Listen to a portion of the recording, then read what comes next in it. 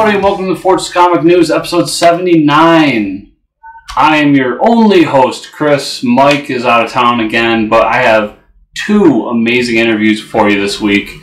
So we will dive into those. I want to start, we're not going to get into a ton of news, but we did want to talk a little bit about Steve Ditko. Now, Steve Ditko passed away as of this recording last night, and we wanted to chat a little bit, or I wanted to chat a little bit about it. Steve Ditko was one of the most important people in comics. He was the co-creator of Spider-Man, Doctor Strange, all these amazing characters. You know, everybody talks about Kirby, and Kirby deserves the praise he gets. Steve Ditko was right there next to him. Lee and Ditko and Lee and Kirby, these guys created the comics we love at Marvel, and Kirby and Ditko even went over DC and did some stuff as well. So we need to honor him this week in his life and the amazing work he did. And so this episode is really kind of dedicated to him, because I can say without a doubt that the two creators that I talked to today would not be here without Steve Ditko. And that goes for pretty much everybody we have talked to, and myself and Mike. The characters he created are what really drive our passion, and you know, thanks for everything, Steve. You're dearly missed. The community is less without you. So rest easy, friend, and thanks for everything you gave us. Now with that, we're going to jump into our first interview. I'm going to start with Troy Vevasis. I butcher his name left and right. I apologize, Troy. Troy is the writer of a little book called Mr. Crypt, Alterna Comics, and we're going to jump into that, and I will see you on the other side.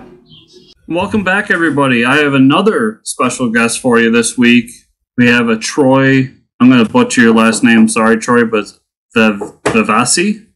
Vevasis. Vevasis. Welcome to the show, Troy. Hi, thanks for having me. So, Troy, you've had quite a few comics out there. I noticed there are a lot of horror-based comics. But my first question really has to be, what's your secret origin? What got you into comics, and what got you into writing comics? Well, I've always been a big fan of Star Wars, so that, you know, there's plenty of Star Wars comics when I was growing up, so I started reading those, and from there I just was really interested in it, and started reading a lot of Batman books when I was a teenager. And I just took a lot of creative writing courses, like in high school and everything, had to do a lot of creative writing assignments. So just from there, I knew I wanted to do something with writing. And then I read a book when I was around 19 or so about how to write comics, written by Dennis O'Neil. So that's how I knew how to write the comic scripts and all that, the format. And like I said earlier, it seemed like a lot of your work is horror based. Are you a big horror fan? Yeah, I've always liked the old classic Hammer and Universal horror movies. And your prior work, that's all kind of inspired by that style of horror? Yeah, for the most part. I've written in a lot of different genres. I've done a little bit of science fiction also. Mm-hmm. But yeah, I've been in a lot of horror anthologies. There seems to be plenty of those nowadays. Yeah.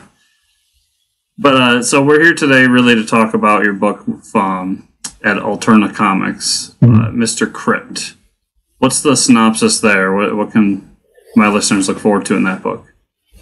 So Mr. Crypt follows a skeleton who wakes up one day from the grave, and he doesn't know who he is, and he walks into a village that's nearby, and the villagers chase him and think he's evil because he's a skeleton, and then he ends up running into a clothing store, and he takes a hat and a suit and a fake mustache, and he wears that, and sometimes it works for him and sometimes it doesn't, and that's where a lot of the misadventures come from. In that book, from the art I saw, it seemed like it was a little more comedic based. Is that true? Yeah, it's like I think of it as like an old cartoon, like from the 30s and 40s, that type of thing. That's really cool. And how did you get hooked up with Alterna? Well, when I was almost done with the first issue of Mr. Crypt, I found Alterna on social media, and I saw their website, and I just submitted a pitch for the book to them, and they accepted it. That's really cool. So, who's the artist that's involved with this book?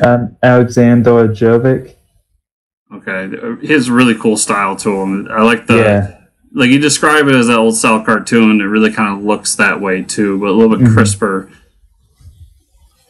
So we got that out. Or how many issues in on that? Well, for the first mini-series, there's 3 issues, and now Alterna has an anthology series called It Came Out on a Wednesday, and the first issue of that comes out on July 11th, and that will have, each issue of that will have a 1-page short with Mr. Crypt.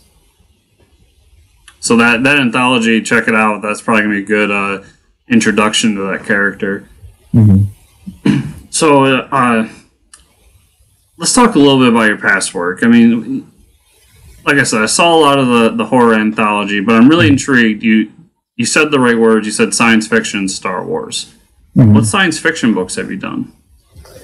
Well, I did mostly like self-published books.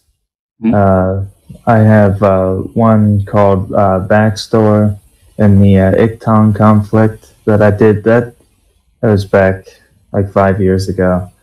And I've done a few science fiction shorts. Like I have one in a anthology coming out next month called the anthology that's in is called Fun Adventure Comics, and I think it's issue 9. And I have a science fiction story in that series. So we don't get a lot of people doing anthology stuff. Curious, as a writer, I mean, do you enjoy anthologies more, or do you enjoy doing your own series more? Like, what's kind of the flow there? Well, they kind of, they each have their own challenges and benefits, really. And the thing about anthologies is that, because they're really not, a lot of times you can just write a self-contained story. It doesn't have to continue or anything like that. So in that aspect, that's good. But if you want to do something that's going to keep going, sometimes it's better to just do a series then. So it really depends on the type of story that you're wanting to work on. So anthologies kind of they flex that short story itch for you. Yeah. And I always liked writing short stories too. So I have worked on a lot of anthologies, and I have a lot of fun with those. And then with the Mr. Crypt anthology story coming out this Wednesday, you said that's just a 1-pager? Yep. So is that really just is this anthology book just all the creators coming together and doing kind of an intro to their series? Well,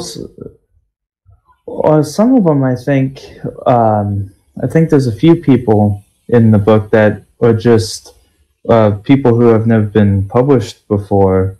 I think that's what some of them are, and they submitted their stories and were selected.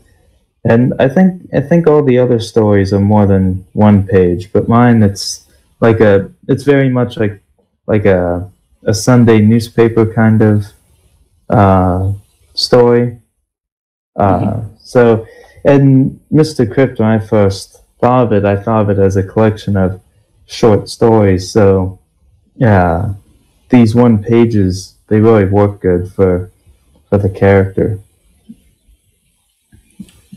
So if people get into the miniseries you did, is that a bunch of short stories, or was that one continuous story that you did?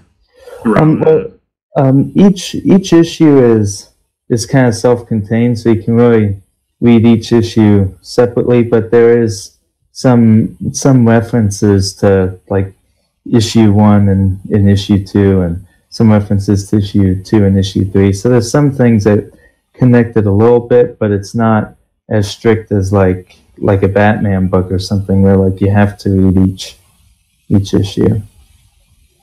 Very cool. So Mr. Crypt, it came out on Wednesday, all out from Alterna Comics. Do they have a Comixology page, correct?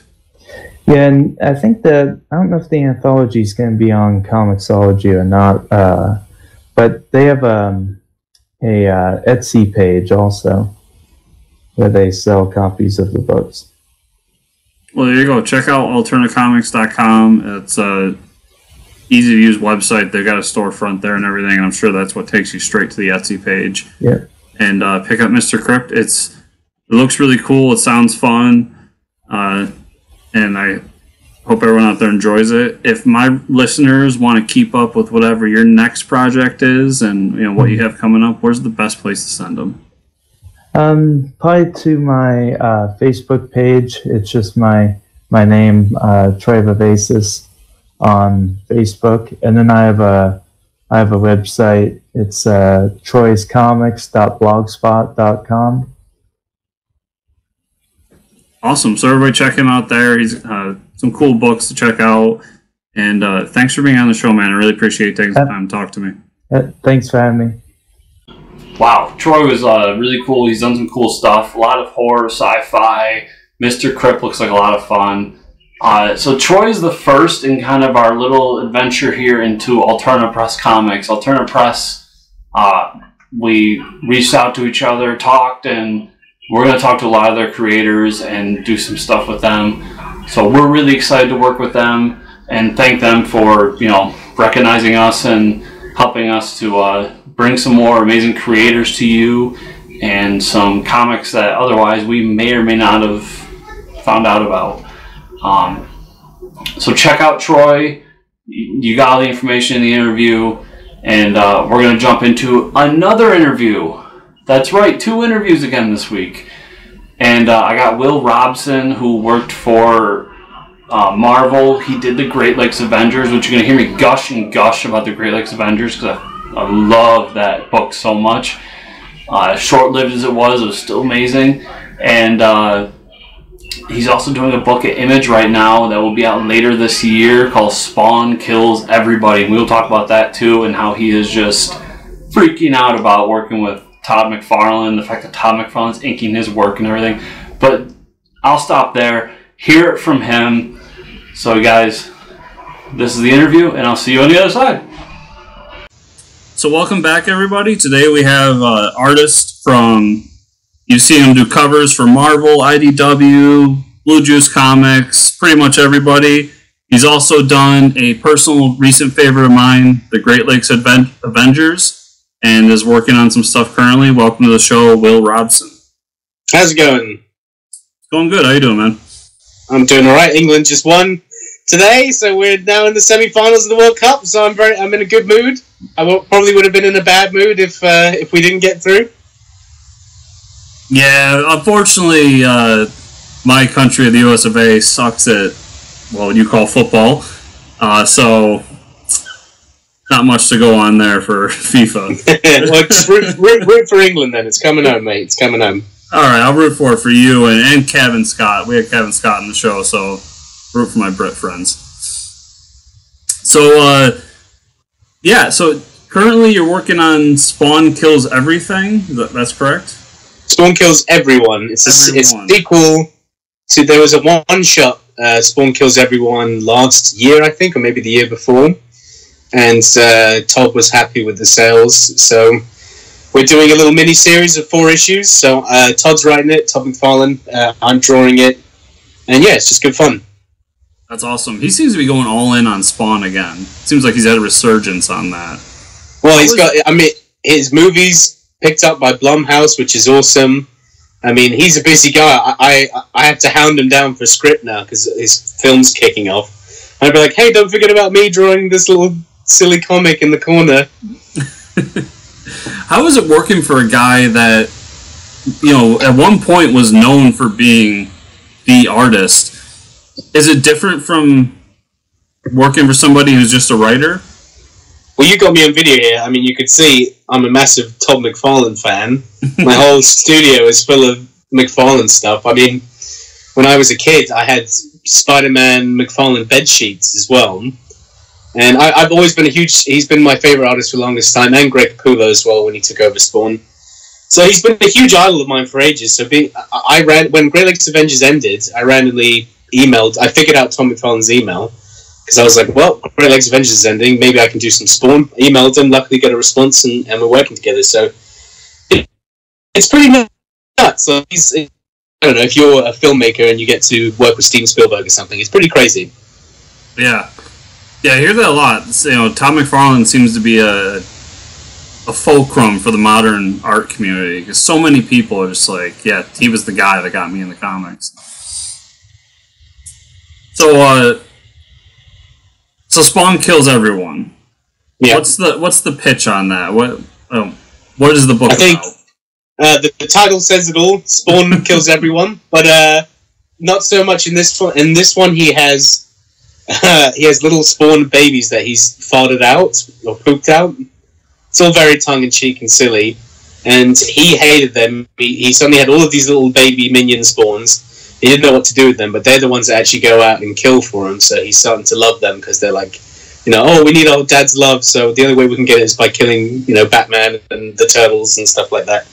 But what's been cool with working with Todd is that it's a very open style script. It's Marvel method, so the script is it's not super detailed. But he also says to me, like, who do you want to draw? And I was like, well, I'm a huge Turtles fan. I'm a huge Batman fan. So he's like, all right, well, page 2, like, baby spawns are in the Batcave and they're about to kill Batman and stuff. I'm like, this is great. Like, it's awesome to work with a writer that wants to get the best sort of art out of you, because I think they know. I mean, he's an artist himself. I think he knows if the artist is enjoying what they're doing, then the work becomes a little less work and a little more fun. That's awesome. So, I want to move over to a book that I absolutely adored, that not a lot of people talked about, and that was the Great Lakes Avengers. Right. How was that book brought about? I think it was something that the Avengers office was playing with for a while, and I think it was just right place, right time. I don't know the full story of how it happened, but I think the recent success at the time, we launched it in 2016. I think the recent success of things like Squirrel Girl and what's her name? The cat, Patsy. Patsy Walker, something cat. Yes, I think it is Patsy. Yeah. I think just these sort of comedy books were hitting good sale marks for Marvel, and they thought, well, maybe this is something we can invest in, and I think they just dug out of the trenches the Great Lakes Avengers. And embarrassingly, when I got the gig, I didn't know who the team was at the time. So I sent an email when they said, "Oh, would you like to do Great Lakes Avengers?" I was like, "Oh, I used to live in Vermont. I love the Great Lakes." Like I didn't know anything. I thought it was going to be a team all about like people that come from Burlington or something, and it was superpowers. But the moment I got to know the gig, I went and I read the Dan Slott run, and I thought it was absolutely amazing. I loved what he did there. I love what he did with Mr. Immortal, how he would just be like the last ever person alive, no matter what happens. He is Mr. Immortal. And just the play and all the other characters, and I really fell in love with them. And it was a shame, because I think it had quite a little cult following going, but the sales kept dropping. I think the trade did very well, but it just, I guess upper management just canned it because it wasn't hitting the numbers they wanted. But we were definitely having fun, and the next I kept begging the writer, Zach Gorman, I kept being like, Deadpool, he was a Great Lakes Avengers, so we should really get him in there somehow. And he was gonna be a huge part of the next arc.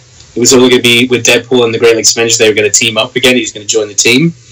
And sadly, as we were doing the issue going into that, we got notified that the book was being cancelled, so we just had Deadpool come up. They just changed the dialogue at the end. At the end, he was supposed to be like, I'm joining the team, but at the end, he was like, you guys are fired, so see ya. Yeah, that was so unfortunate, because that's such a fun corner of the Marvel Universe that it comes and goes, and when it comes, I really enjoy it, because I always know it's not going to last long, because I'm in the minority of people who just love that part. So thanks for bringing it back. I really appreciate that. But no worries. I kind of, even though I'm not a huge Deadpool fan, I kind of wish they gave that story a chance now, because that might have gotten more people into it, just because they would have been like, hey, Deadpool.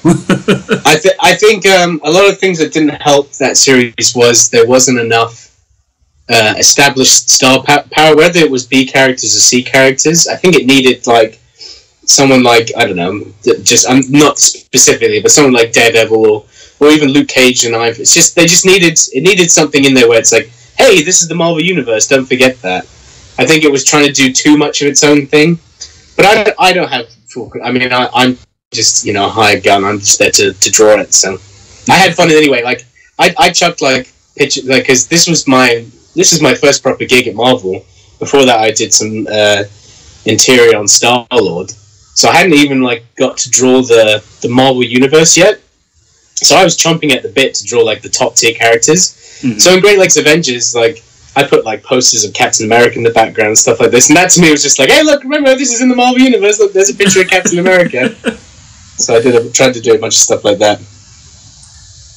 So speaking of that, something I've always been interested in is, we all love books, and we get into something, and you'll see a run, and then one issue, someone who's not the normal artist pops in. You said yourself you've done it a few times. How is that different from having your own kind of series that you're working on? Well, it's great to have your own series, because that means that Marvel's putting everything behind you, which is a fantastic feeling to be like, hey, Marvel freaking Comics is making you the number one guy in this book. That's excellent. But it's all deadlines. I mean, we had a filler-in artist, I can't remember their name, but we had a filler-in artist on Great Lakes Avengers for an issue. And it was basically going to be, the setup was there was going to be one filler-in issue for every trade paperback, because I'm not super fast. It takes me about 7 weeks to get an issue done, because I pencil and ink everything myself. So I'm doing 2 jobs. But, yeah, I was a bit slow, but it's great. I mean, filler-in issues, they can be fun, because you can hop in, draw some great characters you're not used to, and you can leave before you have to draw the characters over and over and over again, which can get pretty frustrating, or just you get a bit lazy with it. I did some Secret Warriors stuff, and just Spider-Man, Deadpool. That was great to just hop in there and work on that book, and that's fun. But at the same time, you feel like, oh well, no one's going to remember me on this book. I'm just filling in a gap. When you're the number one artist, it's great, because you're like, this is my book. This is my legacy of my career. It's when you are the number one artist. Yeah, and obviously that works because you jumped on my radar once Great Lakes Avengers was going.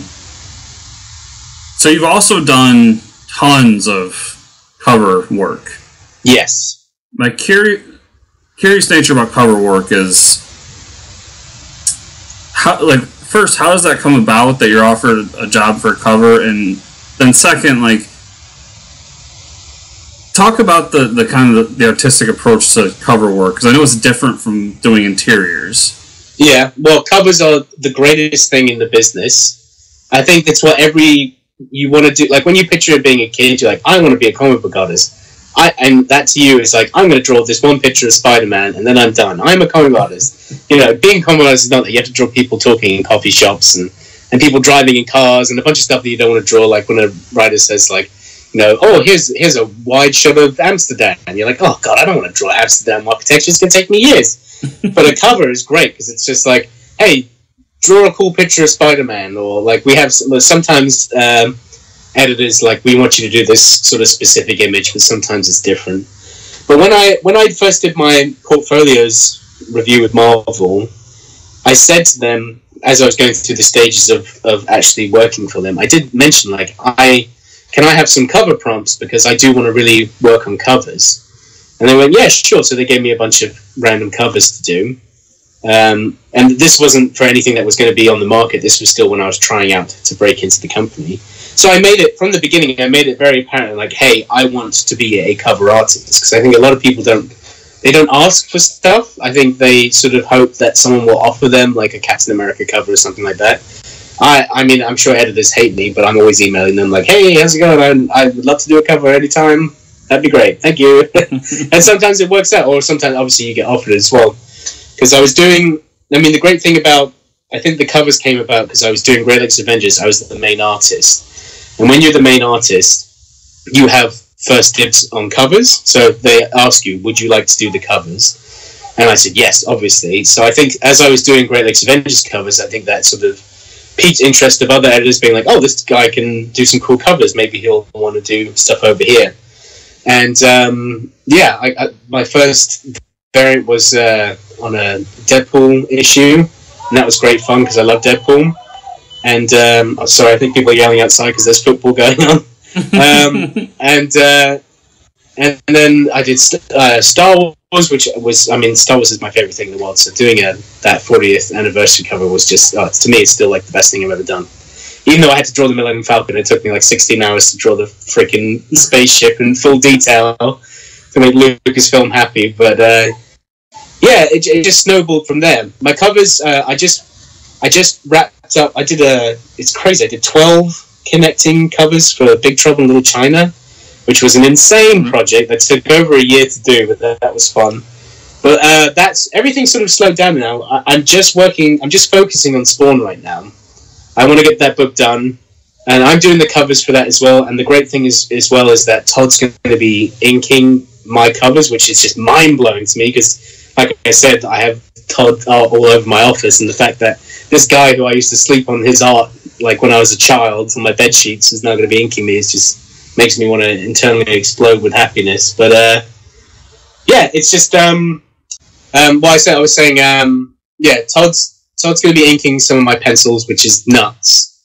It's like, that's the most insane thing that I ever heard. So I can't wait to see. I haven't seen any of it yet either, so I can't wait to see my favorite artist ink over me. I'll just explode. But then after that, I'm in talks to do some more stuff with Marvel, because I'm coming to the end of Spawn. I'm coming to issue 4. I'm nearly done with that run, so I don't know what will be for me next, but I hope to get back in the cover train, because it's just fun. Like, covers are fun. You get paid more to do covers. You get to work with different editors. You get to enjoy the variety of these fantastic characters that you've grown up with, that you love. I would very much, like, you see a lot of these artists. You see someone like J. Scott Campbell, or I mean, mostly Jim Lee now. Like, they mostly draw covers. And a lot of fans are like, oh man, I wish they did interiors because I love when they did this, that, and the other. But I totally get where they are. They're like, look, I was in the trenches. I did, because, working in comics, it's tough. You have to hit all those deadlines. They're like, I did my run of interiors. I've retired to covers because, 1, I'm going to make more money, and 2, this is way more fun. So more power to them. That's the direction I'd like to head in one day. Yeah, I understand that mentality, because both him and Joe Quesada on the other side, 2 of the best probably of all time, and yeah, I mean, they're at least in the top 5, and just the fact that when we get a cover, I just freak out. So I'm like, oh, these guys, they're still drawing. Like, I love that Jim Lee does that Twitch stream where he draws stuff and sells it. Yeah, I'm subscribed to that. Yeah. I wish Joe would do more, but I understand he's a busy man, so... Yeah, I've never had any interaction with him, so... and look, I bet he doesn't even know who I am. Well, when you're on top of the pyramid, it's tough to know everybody. But so when you're doing covers, like, obviously you have direction to a certain extent. Like, maybe this character has to be on it, so because he's going to be in this issue. But do you ever have style notes to it? Like, do you ever have to to mimic the style of the book, or are they just kind of like, well, we want you, we need these characters on here and this and that, and do your thing? I think they hire you for your style. They want to see your interpretation of it. But that comes to a level of, well, they still have to be wearing the exact costume. Or they still have to, you know, in the sense of, I think there is a bit of liberty and freedom there. It depends. I've never been asked to please draw like this artist. That's not really.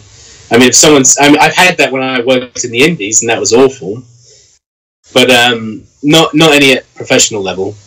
And again, it's different. Some editors I've worked with, they're like, here's the idea I have for a cover. This is what I was thinking about. And that happened with a lot of the Great Lakes Avengers covers to begin with. It was, we thought like there should be a diner scene and lots of chaos going on outside, but the Great Lakes Avengers have no idea because they're completely clueless and they're just eating like burgers or whatever. So that was like the first cover. But as it went on, I got to do like to prove like even more that I'm a McFarlane nut. I think it's issue 5 has a big Bertha, and it's that classic McFarlane Hulk cover where she's ripping, or Hulk's ripping Hulk in the brick, and because we came to issue 5 and they're like, we don't really have anything. Would you like to do something? I was like, can I do a McFarlane O cover? They're like, yeah, sure, go on then. I was like, sweet. and then there's other stuff like the Star Wars. It had to be. The prompt was every artist that was working on the Star Wars cover, they had to do a specific scene from A New Hope. So I was given the reveal of the Millennium Falcon. I was like, I bet they gave that to me because they know how much I love Star Wars, but nobody wanted to take that thing because no one wants to draw the Millennium freaking Falcon. So I bet they're like, oh, let the new guy take it. Like, he loves Star Wars. Let him prove himself there. So I was like, yeah, I'm going to prove it to you. I'm going to spend 17 freaking hours on that Millennium Falcon. It's going to be amazing. But yeah. It's different. It changes with different covers. I did some Venom covers, and they were more specific. But also, I also give prompts all the time of like, here's what you wanted, and then here's 3 other options of other ideas. And sometimes they go, oh, I like that one. Let's do that. Or sometimes it's just completely open-ended. When I got to do my Teenage Mutant Ninja Turtles cover, they were like, just give us, prompts of what you want to do. So I was like, here's them in the sewers in an action pose, here's them looking badass on the rooftop, here's them skateboarding, and here's them like having a pizza party, and they're like, pizza party it is. I was like, great, cool. So that's it. It's just good fun. That I like that. That's awesome. So it sounds like you're having a lot of fun with those covers. So everybody, Spawn Kills Everybody, when is that coming out? That's going to be, I believe, coming out in December. I recently had to do a Christmas themed cover. So it's all very vague.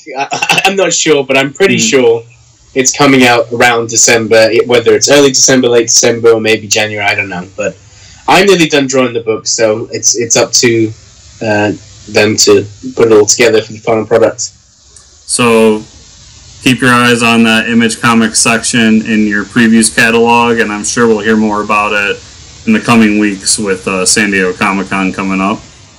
That's true. I didn't even think about that. Yeah. So if my listeners and viewers want to find you, where's the best place to send them?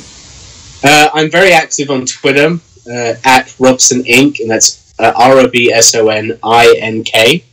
That's my last name with ink, like an ink pen or whatever. And that handle is over all social media, at Robson Inc. everywhere. I also do my own podcast with my brother, called Spider-Man the Animated Series Podcast, and we just basically where we review old episodes of the 90s cartoon show. We also have guests on the show that have either worked in comics on Spider-Man, or they were voice actors on the show, or writers, and it's just good fun. So that's available on all, iTunes and wherever. I don't know. My brother deals with all that stuff. I'm just like the co-host. I just talk. That sounds awesome. I'll be downloading that when we're done here. So Awesome. So yeah, thanks for being on the show. I appreciate it, and keep up the great work, man. I enjoyed Great Lakes Avengers. I can't say it enough, and every time I see your name on a cover, it's always great to see too. Well, thank you very much, and thank you for having me. Wow. Will's so excited. I love the idea of somebody who's really into covers and wants to be a cover artist, and it was cool to talk to him about that. And what the difference between a cover artist is and doing interiors and all that. Like, such a cool corner of the comics universe that we haven't gotten yet. And yeah, it was really great talking to him. So thanks, Will, for being on the show. And check out his podcast. His podcast is really cool. Him and his brother talking about the Amazing Spider-Man cartoon. And such a great concept. I always get jealous when I hear these great concepts. And I was like, why didn't I think of this?